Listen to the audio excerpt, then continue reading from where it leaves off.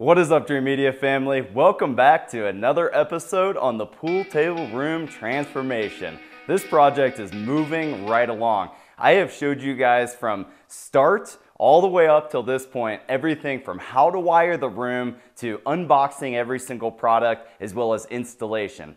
In today's video, I'm going to be showing you how to do the setup and installation of the Epson LS800. Let's go!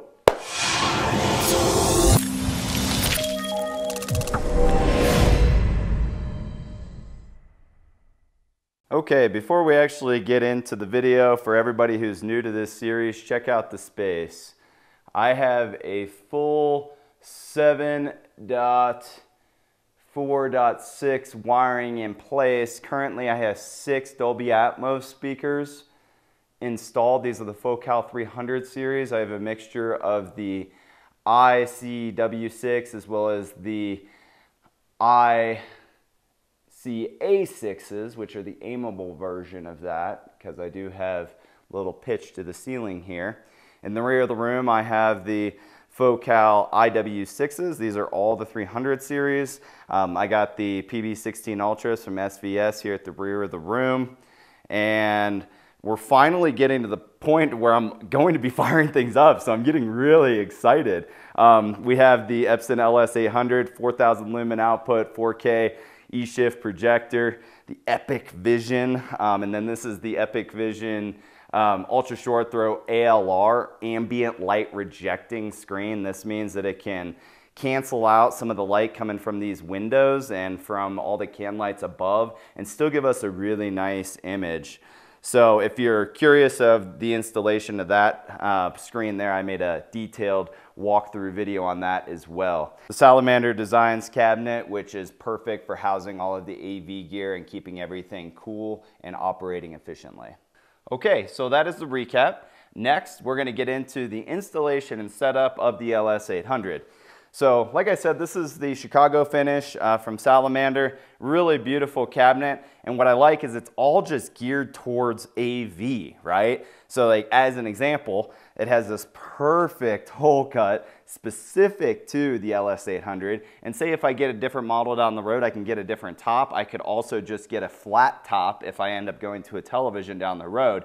So it's not a piece where I feel like it's just a waste of money and specifically designed just for this unit and kind of restricting me for future use. I love the fact that you could just order another top for this unit itself. Now, another key feature is the ventilation that's built into the cabinet. There's vents on the back, which I show in the installation video of this product, to keep everything nice and cool. Another thing is just easy to access. It's all built with these products in mind. As an example, check this out, guys. Boom. You can just pop the whole front right off, and now I can easily pop my LS800 into place. So I'm going to go ahead and move my front cabinet over to the side, and we're going to go ahead and start with the installation. So it is helpful if there's 2 people. Like the tag said, you know, from Salamander, it's recommending that 2 people do this installation, but I'm here doing it myself, right? And a lot of my pros out there, your other coworker may be up running a speaker wire in the back and you got to pop it in. So I feel like I could easily install this myself. So what I'm going to do is lift up the unit, and then I'm going to put one hand underneath and lower it into place like this. I'm going to kind of set it off to the side a little, and then I'm just going to get my hands up underneath it and lower it right into place. Like that. Perfect. Now there are adjustable legs on the unit right here and here, and we just want to spin those to get it to where the projector is perfectly level with the top of the cabinet. And then on the back side, there's another little wheel that you can adjust. And again, we just want to adjust it until it's perfectly level with the cabinet, giving it a nice, clean appearance, just like that. Now the laser on these guys is right here, and it's throwing up onto the screen. There's some key specifications that you need to keep in mind when you're setting this up and you're mounting your screen, which I'm gonna go over now. All right guys, this is the quick start guide that you're gonna receive with your LS800. And as you can see, placing the projector is it is actually the first step. And it shows you right here the dimensions that are required for you to broadcast that image onto the screen. This is really important to keep in mind. So if you have a 100-inch, you're gonna follow these specifications. If you have a 120-inch, you're gonna follow these specifications. So from the rear of the projector, this would be the rear right here, B. We are going to need to be a minimum of 6.8 inches. And then to the front of the projector, A, we're going to need to be 20.1 inches because this is a 120-inch screen. This is another key specification that I want you guys to be aware of. The distance from the top of the projector to the bottom of the projected image is 5.9 inches for 100 and 7.5 inches for a 120-inch image.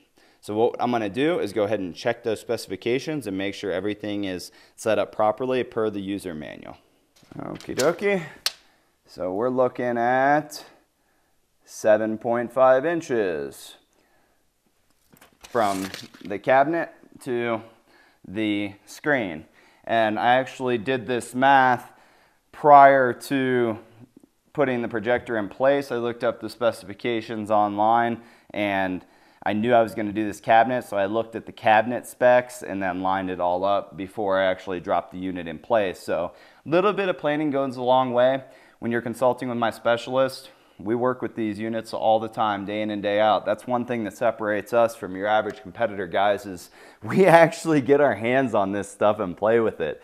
No matter if it's your $25,000 JVC NZ9 RS 4100 or it's a $3,500 ultra short throw E-Shift 4K projector. We want to give you authentic information here at Dreamedia. So that covers our distance from the unit to the screen. Next, we're going to be covering our specifications from the wall to the unit, or from the screen to the unit. So we needed, for a 120-inch screen, 6.8 inches. So we're looking at, okay, I'm gonna give you guys a different angle so you can see. So we're checking 6.8 inches from the unit to the screen. And then from the screen to the front of the projector, we're gonna be looking for 20.2. Perfect. So now that everything is in line properly with the user manual, we're gonna go ahead and plug it in and fire it up. All right, next we're gonna take our power connection and we're gonna connect it to our projector. I'm gonna pop this side panel off just so that you guys can see a little bit better. This gives you access to all your connections on the side. I show this in detail for you guys on the unboxing video, but as you can see, our power connection is right there. I'm gonna go ahead and plug it in. Okay, now that our unit is plugged in, I got a surge protector over here, and I'm gonna be connecting it to my surge protector, like that. All right, next I'm going to slide my surge protector back into the cabinet. Surge protection is really important, guys. You spend all this money on your equipment. You don't want to get hit by lightning and it get knocked out. This is a super high-end surge protector, though. It's more of a power filter and actually cleans audio. It's for hi-fi systems. I have a lot more affordable options available. Ask our sales specialist about Wattbox. That's one of my best sellers, really affordable, and it keeps you on budget. Does the job and has significant joule protection. Okay, so got our power connected. Next, I am going to go ahead and fire up the unit. Okay, let's go ahead and fire it up.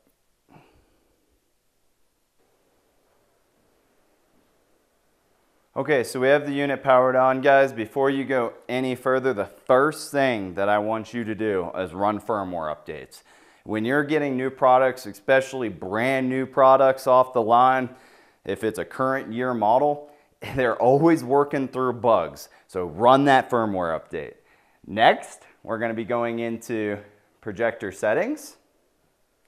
And I'm going to be showing you guys how to do the alignment. So installation. And on this unit, guys, it is ridiculously easy. You can either fire it straight onto the wall, or you can use an ultra short throw screen. I would highly recommend an ultra short throw screen, if only for the ambient light rejecting properties. As you can see, I have massive 12-foot high a wall of windows over here, and you can still see the image. When you're broadcasting onto a wall, you're not going to get any ambient light rejecting properties, but also you're dealing with like the texture of the wall rather than a nice smooth surface. And this is specifically designed for ultra short throw. This is the, whoops. So what just happened, guys, is actually a really cool feature that I was going to point out to you a little bit further down the road, and it's a safety feature. This is 4,000 lumen output, and you do not want your little kiddo to get blinded, right? So they got a safety feature built in to where if you wave your hand over it, or your kid wants to look into it, it's going to turn the image off and protect you from losing your vision, which is really a must with the projector being so accessible. Anyways, moving back to the screen. Ambient light rejecting, ultra short throw, you gotta do the screen. Not only do we have the Epson Epic Vision screen, which I'm actually really impressed with, and it's at a very compelling price point, as well as it sits really close to the wall and looks like a TV. It's a good unit for the money. We also have Stewart, EPV, and Screen Innovation screens available, so talk with our specialists about those options as well. Okay, so we have an ultra short throw screen. We are going to be using the remote control adjustment feature because this is just super easy and you don't have to get your phone out. If you would like to use the app, there is an, I just turned it off again. If you would like to use the app, there is another option available where you use your camera and it'll make quick corrections for the screen with a black bezel. Okay, so you can either use the app or remote control. Today, I'm gonna be showing you guys how to use the remote control adjustment. And then it's saying you move the projector back and forth until the projected image is larger than the screen frame. I don't want you to do anything right now, guys, except for take your measurements, get everything in line with what the instruction manual says and what I just showed you, and then we're going to grab each corner. So like as an example, I'm gonna start with this right one, and you select it on the remote here with the center button, and then you just drag it right into place. And just kind of roughly get each corner close, like that. And then you hit the back button, go over to the next corner, start dragging it closer. If you start with getting the unit in the proper location right off the bat, it's going to make this setup process a breeze because you're already going to be super close to the final calibration. We're going to grab this bottom corner and we're going to move it over. And you're just using the little arrows to tap. I'll come back here so you guys can see.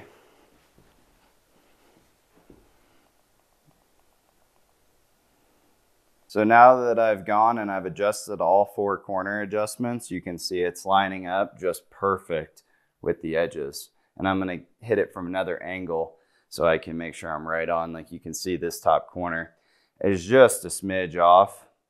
So I'm going to go up to the top corner and then give a couple clicks to the right and a couple clicks up. I'm going to check my other corner up here. You can see that one can go just a little bit to the left. Okay, this bottom corner is looking pretty on. I'm going to go ahead and give it one tap to the left. Perfect. And then the right corner. This one right here needs to go a little bit to the left. Just don't want any bleed onto the wall. Okay, so now we can go ahead and finish. Now that we have all 4 corners adjusted perfectly. And you can see my projector is perfectly centered and level inside of the cabinet. Okay, now that we're done adjusting to the ultra short throw screen, we're gonna hit finish. And now you can see that the image is filling the entire screen.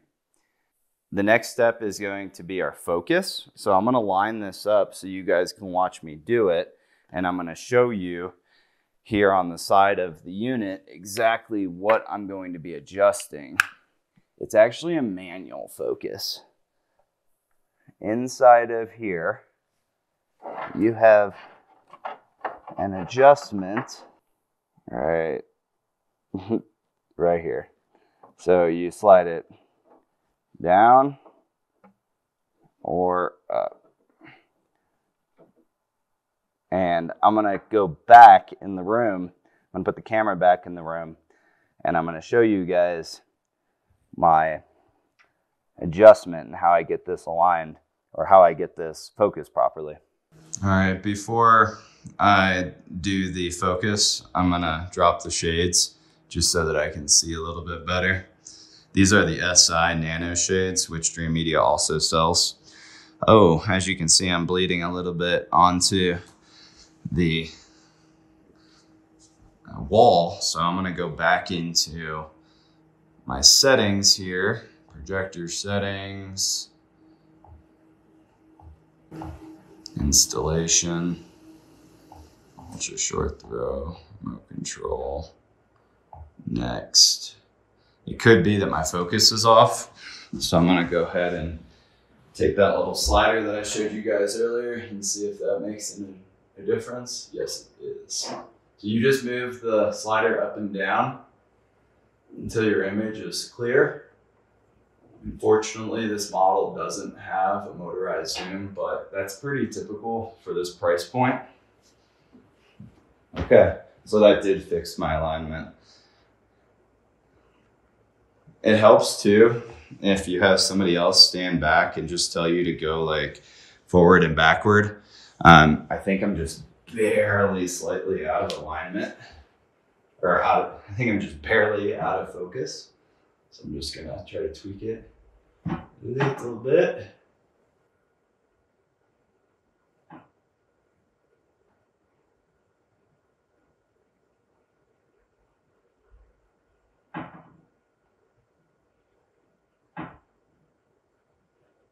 Perfect. Okay, let's go to our picture. Adaptive light output, I'm gonna turn that on so that it can adjust to the proper light output. Color mode, we have vivid, dynamic. Let me turn off these studio lights. Got dynamic mode, vivid mode.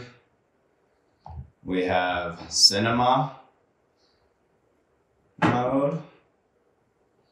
And then we have natural. You guys can play around with these and kind of tune it to your liking. I'm gonna leave it in vivid, which was default for now, which you can see it comes off with a little bit more of a blue hue. When it comes to ultra short throws, the Epson LS800 absolutely kills the game. Price to performance, you really just can't beat it right now. I've seen everything that's out on the market, and honestly, there is nothing better. It's super close to the wall, it's super bright, and has a very clean minimalistic design, and the price point. Obviously, you spend more money, you can get better, but in this price range, Epson knocked it out of the park. Now, if you guys would like to purchase anything home theater related, make sure to reach out and show your support. We ship throughout the entire nation and carry everything you need to build your dream home theater. So reach out today for a free FaceTime video consultation. My specialist would love the opportunity to earn your business. If you like this video, give me a big thumbs up and make sure to smash that subscribe button down below. Till next time, this is Zach with Dreamedia Home Theater. Thank you for watching.